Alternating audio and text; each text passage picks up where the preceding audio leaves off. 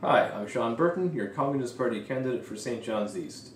9 years of the Harper Conservative government have been a disaster for Newfoundland and Labrador. The working people of this province face a crisis of unemployment and low wages. Our public assets are being eroded and being put up for sale. The government can find money for war in Syria, but not money for affordable housing or accessible public transit. The hard work of the people of this province is going to line the pockets of big corporations. It's time that we stood up for people's needs, not corporate greed.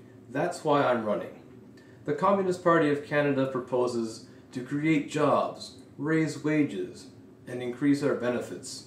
It's time we had a $20 an hour minimum wage, reverse cuts to EI, and significantly expand EI coverage. We must also legislate pay equity.